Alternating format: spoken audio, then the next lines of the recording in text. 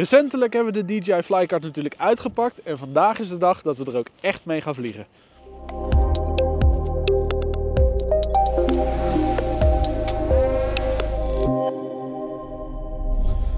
Nou, een van de belangrijkste onderdelen zijn natuurlijk de batterijen. Die hebben we helemaal opgeladen en die gaan we als eerste in het toestel doen. Die gaan allebei aan de bovenkant erin. En je hebt dan 2 klikjes waarmee ze vastklikken.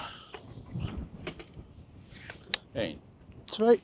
Dan zitten allebei de batterijen erin. Nou, het toestel hebben we verder al helemaal uitgevouwen. Dus de props zijn allemaal uitgevouwen, armen zijn uitgevouwen. Al die klemmetjes zijn gecontroleerd dat dat allemaal goed vast zit. Mijn afstandsbediening staat aan. En dan gaan we het toestel opstarten. Dan maakt hij hetzelfde geluid als we van veel DJI's kennen. Maar omdat de motoren een slagje groter zijn, komt er iets meer geluid vanaf dan we gewend zijn. We hebben hem hier in de standaard configuratie, dus met de cargo box. En om het natuurlijk een beetje realistisch te maken en ook te kijken hoe die dat met vliegen doet, hebben we hier 3 treetjes met frisdrank. Die bij elkaar, als het goed is, ongeveer 25 kilo zijn. Maar dat kunnen we zo meteen ook in het systeem zien.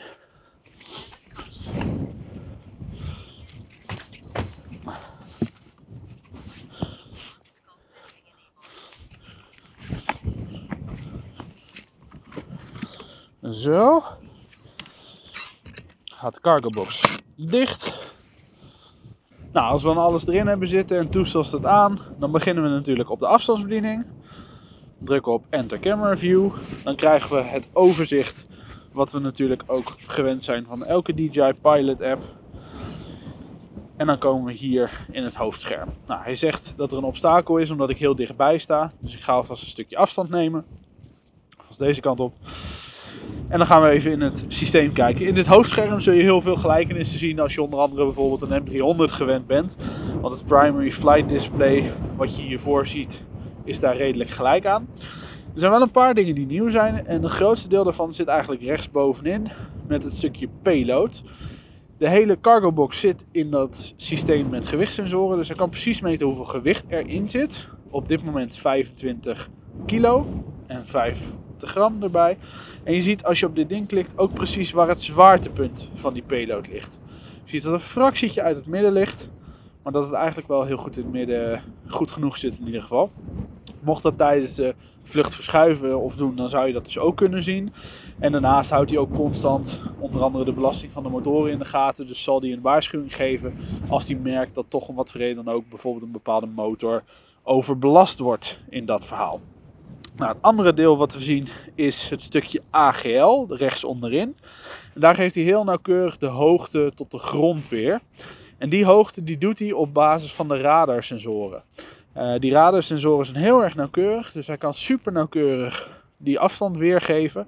En dat doet hij dus ook daar rechts onderin. Verder zien we natuurlijk wat basisinformatie hetzelfde is als de hoogte, snelheid en dingen waar we zo meteen op vliegen.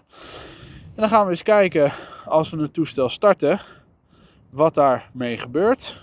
Er zit een startprocedure in, dus op het moment dat we de motoren starten gaat hij eerst een paar keer piepen, geeft hij een waarschuwing dat de motoren gestart gaan worden. Vervolgens gaan die daadwerkelijk draaien en even later kunnen we dan ook opstijgen. Dus we gaan de motoren starten. Zo. Dit is de waarschuwing. Dan gaan langzaam de motoren draaien. Die gaan ietsje harder draaien. En dan kunnen we vervolgens de take-off in.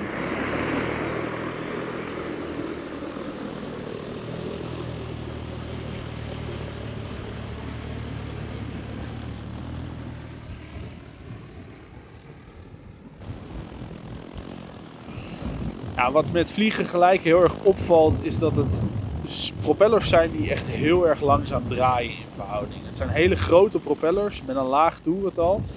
En dat zie je omdat het lijkt dat die propellers heel langzaam draaien. Maar je hoort dat ook heel erg omdat je dus een heel laag dof geluid hoort uit de Flycart. Ja, verder, het is natuurlijk een heel log apparaat aan de ene kant. Want het toestel zoals die nu hier vliegt weegt richting de 90 kilo op het moment. Dus het is een heel zwaar groot apparaat. Aan de andere kant voelt het ook wel heel snel vertrouwd. Als je DJI drones gewend bent, dan reageert het wel heel erg zoals je gewend bent qua vlieggedrag eigenlijk. Dus wat dat betreft voelt het ook wel weer heel erg vertrouwd. Nou, dat geldt natuurlijk ook voor de app. Want die app lijkt natuurlijk heel erg op de Pilot app van de andere Enterprise toestellen eigenlijk. Maar we hebben natuurlijk niet echt een camera zoals we dat met anderen hebben. We hebben wel die FPV camera. En die kijkt standaard naar voren, die kunnen we ook bewegen. En op het moment dat we die natuurlijk naar beneden zetten, dan zul je zien dat er ook zo'n marker in beeld komt. En die marker is eigenlijk het middenpunt van de drone. Dus die kun je in dit geval bijvoorbeeld gebruiken als je de landing wil inzetten. Om te kijken waar precies de landingsplek is. En dat je dus rechterboven hangt voordat je het laatste stukje van de daling inzet.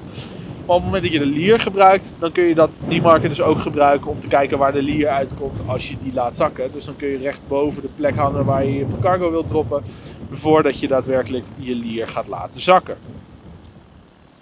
Nou, dan gaan we terugkomen voor de landing.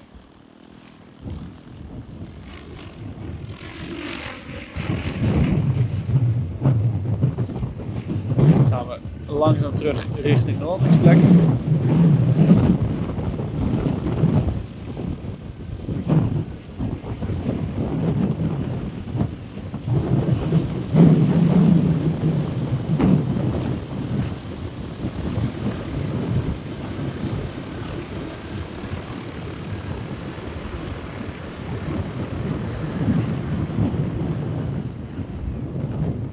En dan zijn de motoren weer uit. En dan staat hij weer veilig aan de grond.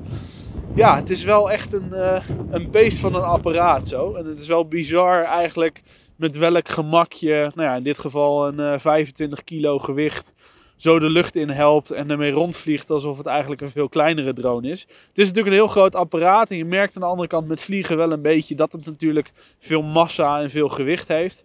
Maar aan de andere kant zitten er zoveel hulpmiddelen en technieken in dat het ook wel heel vertrouwd en heel fijn vliegt en voelt. Nou ja, wij gaan er nog even wat meer meters mee maken. En binnenkort natuurlijk ook de winch proberen. En mocht je nou meer over de Flycart willen weten of er misschien eentje willen aanschaffen, dan kun je uiteraard terecht op droneland.nl of in een van onze winkels.